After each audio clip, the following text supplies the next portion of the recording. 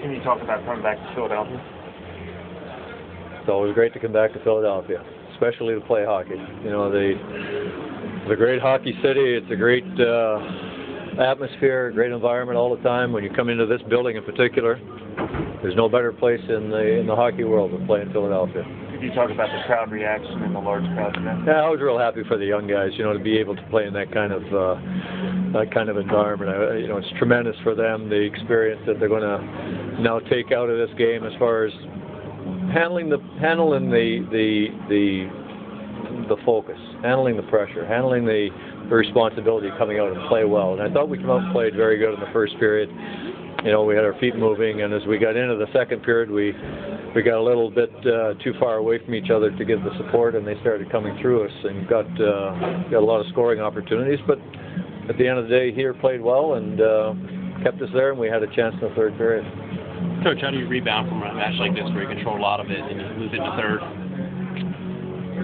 I think you just got to talk about it and deal with it. You know, the difference in the game is one puck out, one puck in. You know, as far as going through the middle of the ice sometimes, or hitting a post, or taking advantage of a couple of the breakaways that we had. So we played well, and we have to understand that, and you deal with the end result and bounce back and play again tomorrow night.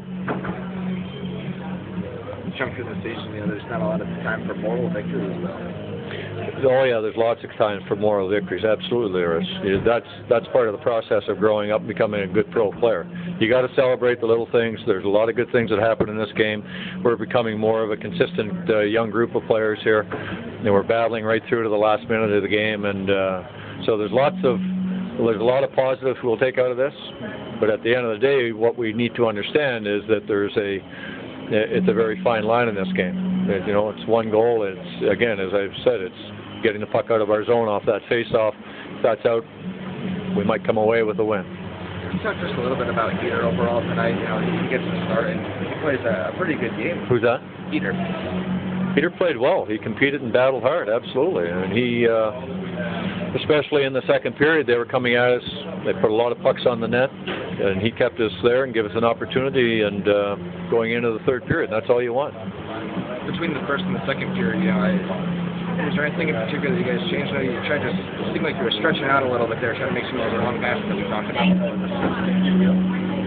Well, I thought our spacing got a little bit too big in the second period, and we talked about that between periods. Whether it's in the offensive zone trying to recover pucks, the three forwards, they got a little too far apart, and the support's not there fast enough. Or same in our own end on our breakouts, we make a first pass, but the second pass was not made or not completed because we're too far away from the man who's receiving, and that's the difference in a clean breakout or spending another 20 seconds in your own end. And I thought we regrouped in the third. We came out with a good push right away and got some pucks to the net, and we had a couple of real good looks actually. So we need to be a better scoring team, but at the end of the day, I thought our effort was pretty good. A lot of the rookies, came through with really strong efforts. Later with a good fight there.